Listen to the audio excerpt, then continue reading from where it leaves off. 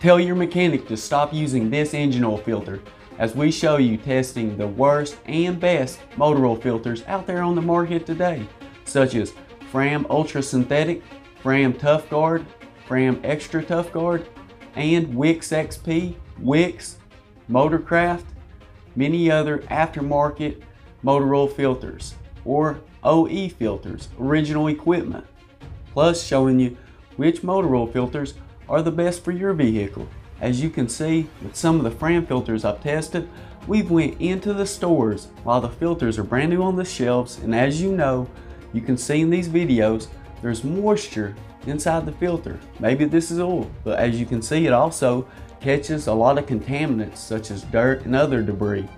And they'll tell you that the worst problem when it comes to an engine oil change is actually the contamination itself. So how can we solve some of these problems? Well, as you can see that most cars today use variable valve timing, and the performance of the engine is controlled by the oil pressure. It's a big determining factor. So this is very important, deciding which engine oil filter that you should use, especially with today's synthetic motor oils. So checking out these filters, you'll see that the inlet holes and the outlet holes are a little bit different. As a matter of fact, some will have, as you can see in this video, 6, while the same filter for the same make and model will have, say, 10. Now, does this detrimentally affect the engine's performance? Absolutely, it can make some changes. You can always follow the manufacturer's recommendations on what you should do for your vehicle. Looking at these Fram Ultra Synthetics, the glue on the filter, as you can see, can break off and become lodged on the side of the filter, and what will happen is it'll cause a lot of debris to accumulate on the filter media. Now the filter media itself for the Fram Ultra Synthetic is made of a pretty high quality material. They even use a screen backing to make sure it can last a really long time.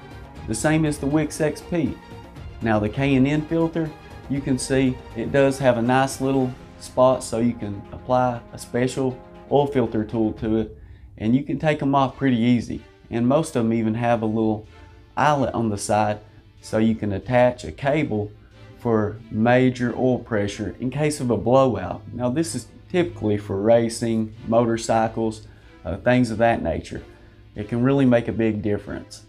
But with some of the other filters, like some of the big name, most popular, high quality motor oil filters out there on the market today, there's problems with these as well, with rust inside the filter.